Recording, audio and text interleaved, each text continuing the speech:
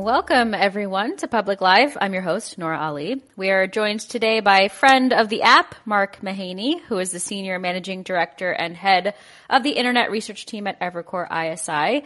Mark is also the author of a book titled Nothing But Net, 10 Timeless Stock Picking Lessons from one of Wall Street's top tech analysts. We are, per usual, doing book giveaways. So if you want to get your hands on a copy, just send a DM to the Public Live handle. Again, send a DM to the Public Live handle. Lots of topics to get to today, from Amazon's acquisition of One Medical to the state of social media to the state of Netflix after they reported earnings earlier this week. So let's get to it. Mark, welcome. Good to be here, Nora. Let's start with the big news of the day. Amazon announcing it's acquiring One Medical for $3.9 billion. So for context, One Medical operates a network of boutique primary care practices, and they also offer telemedicine services. So Mark, we know Amazon has been angling to grow its presence in the healthcare space for some time. For example, it purchased prescription delivery company PillPack back in 2018. What does this large acquisition say about Amazon's future in healthcare?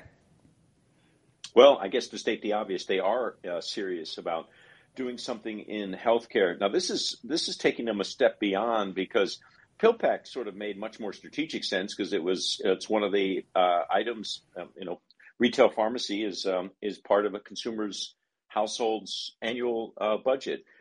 This takes them into almost the services business. You mentioned a few key details about One Medical. Let me throw out a few others. They have about 186 locations. They have about 800,000 members.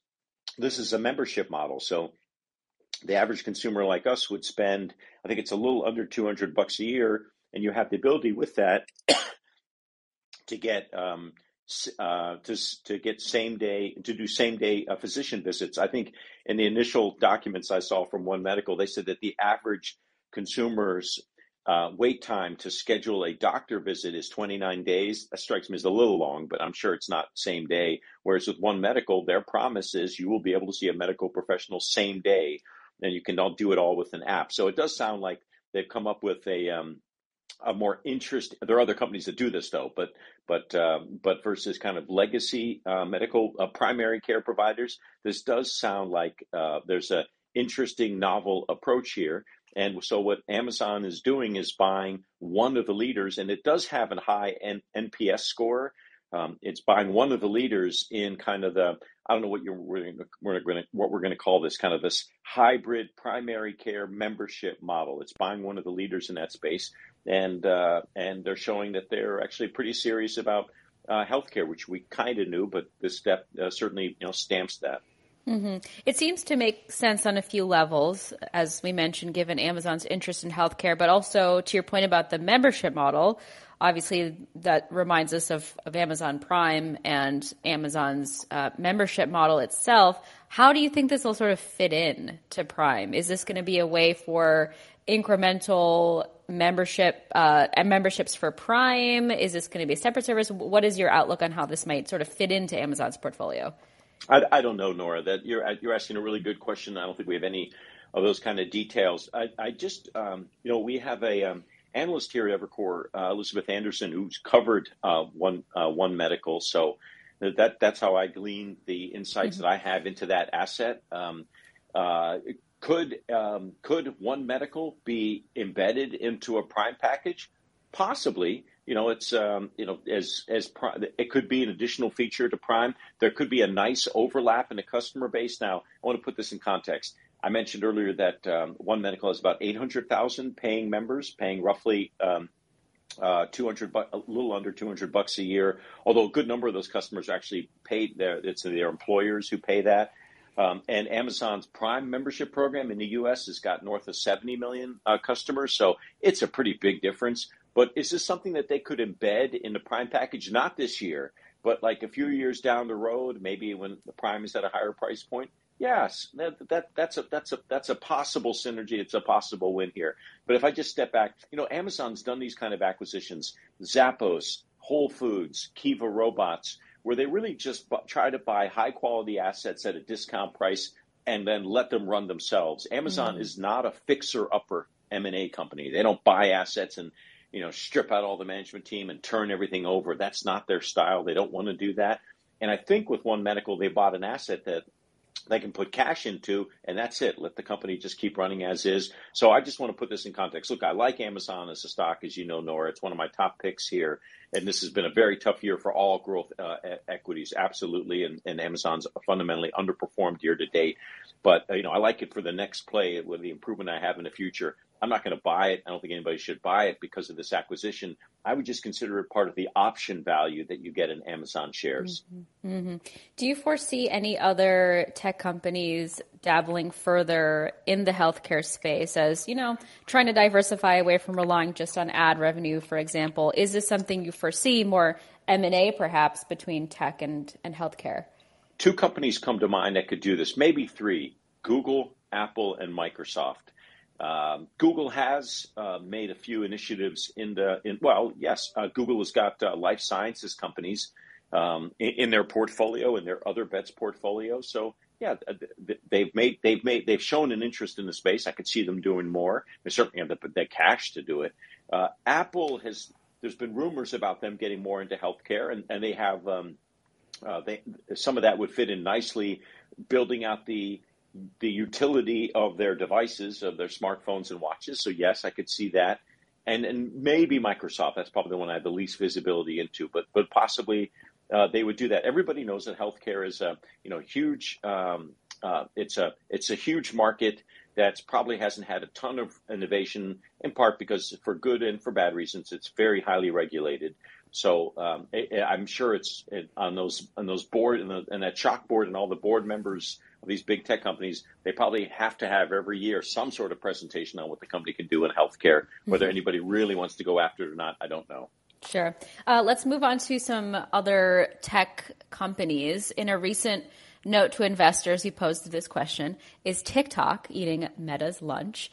How much of a threat, and I feel like I might ask you some version of this question every time we chat, but how much of a threat is TikTok to the incumbent social media companies that you cover right now? Well, it's absolutely maybe the biggest competitive risk that they face. That the Instagram asset, Snap, Google, YouTube. I think all three of those face, material risk from TikTok, or at least they're forced to respond to TikTok. And they all have. They've all rolled out short form video offerings, whether that's YouTube Shorts, Instagram, Facebook Reels, Snap, Spotlight. So even Pinterest has rolled out Pinterest Ideas tab. So people have realized that short form video, there's a massive consumer interest in it. That's how TikTok got to over 1 billion. They're the only platform recently that's eclipsed that billion user metric, and their ad revenue is growing triple digits, like well over 100% year over year. So there's definitely something there. My guess is that TikTok, this is ByteDance revenue outside of China is going to exceed 10 billion US dollars this year. So that's sizable. That would be bigger than Pinterest, bigger than Twitter, and I think bigger than Snap too. It's those ad dollars and that time spent is coming from somewhere. That's one of the things we do, is we actually try to track this time spent. What we've seen so far is that time spent per user has continued to rise at Facebook and Instagram, but there is the risk that at some point TikTok could cut into that unless Facebook and Instagram innovate well enough with Reels to kind of keep their users' attention. And that's the big question, right? Does Meta have the ability to innovate enough with Instagram so it's not just a less good copycat of TikTok? Just before this session, I was watching Adam Mosseri saying on Instagram in a post that the only video format that'll be available from Instagram going forward will just be Instagram Reels. So they're really leaning into Reels. Do you think there is any possibility or advantage for Instagram being a part of Meta in being able to innovate beyond TikTok, or is it just a catch-up game at this point? Well, catch-up may be good enough. So I don't want to. You don't have to necessarily innovate, but at least you got to be able to.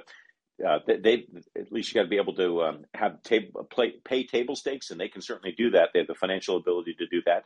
But Facebook and Instagram are highly innovative platforms. They have rolled out a lot of feature improvements and innovations themselves over time. So yes, I think if they execute well, they can hedge the TikTok risk.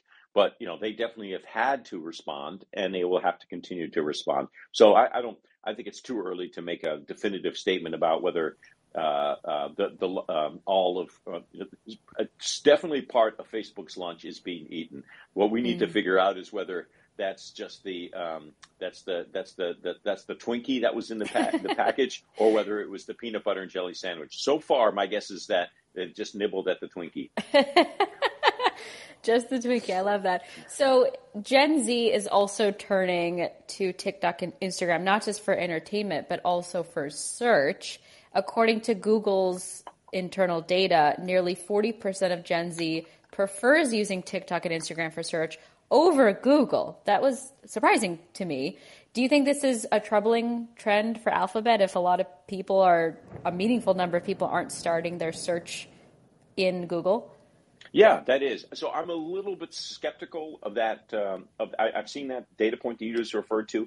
I'm a little skeptical of it. And then I'd also want to know what are we searching for? So, the bread and butter literally of Google are commercial searches. I want to, find baseball mitts. I want to find, places to go. Where are there any houses available for rent, and wherever some vacation place in the U.S. Except, I mean, they're commercially intent driven. The question I would have is, but if you look at commercially intent searches, how high are they on TikTok? I don't know the answer to that. That number that I heard and that you rolled up, I got a little skeptical about it. Yeah, gotcha. But yes, but that would clearly be an issue for Google. Mm-hmm. Sticking with Google/Alphabet, let's talk a little bit about YouTube. Can you just put into context broadly how impactful this business is for Alphabet and how much of the company's growth potential exists with YouTube? YouTube's a TV for the next generation. At least that's what the pitch has been for the last 10 years, and that's largely been true, although now maybe that changes. But YouTube has been I'd say it's about a quarter of the value of the company as a whole. 20 to 25% of the value of Alphabet, the parent company, probably can be ascribed to YouTube. So it's critical to the company. It's critical as connected TV becomes a bigger and bigger part of the advertising landscape. YouTube is Google's play on connected TV. It's absolutely a key asset for Google. Last topic and question for you. We have to talk about Netflix, which reported earnings this week. As we all know, they lost they lost 970,000 subscribers, but that was better than the expectation of losing 2 million subscribers. What is your outlook, Mark, for Netflix? Do you think they can reaccelerate their growth? Yes, I think they can reaccelerate the growth. The question is when that'll happen and how substantially they'll reaccelerate the growth. So, Nora, here are the key numbers. Back in 2019, Netflix's revenue growth was north of 30%. That's super premium growth. And they were doing this from a position of more than $10 billion a year in revenue. You don't see that too often. That's rare air growth. And they were the leading play off of global streaming. This year, their revenue growth has slowed down, and it's going to be, if you adjust for currency, it's going to be like 12 to 13%. So Netflix has dramatically slowed, and that's why the stock has cratered so much. Is Netflix going to be able to get back to that 30% growth? I think that's extremely unlikely. I think it's because of competition and because of, frankly, maturity in their markets. Netflix is already in well over 60% of U.S. broadband households, and I think that's the case in not just North America, but in many Western European and Latin American countries. So they've got competition and maturity risks here that they're dealing with, which means it's just going to be growing much more slowly. And I think they're kind of acknowledging that. But can they still reaccelerate the growth? Yes, because they've got this one GCI growth curve initiative. I talk about it in the book. Then that's an advertising model. Frankly, I think Netflix should have launched this several years ago. This is a really good management team. Wonderful vision. They freaking invented DVD by mail and then streaming. So all kudos to them. But I think they were late in realizing the opportunity around an ad-supported offering. But that's all right. We all know that now. The question is the next play, can they execute well on this? And I think they can. I think they can do it in a way that's positive for revenue and positive for profitability. But we're not really going to know how well they do this until the end of 23. So I refer to Netflix as a potential 2024 long. but it's possible that the market doesn't feel like will bid it up and hope that this thing will work. The hope trade could take the stock higher, and the valuation right here is pretty darn reasonable. It's like 20, 18, 19 times earnings, GAAP earnings for the leading streaming company in the world. So that's why you could see some value funds kind of taking a shot at this.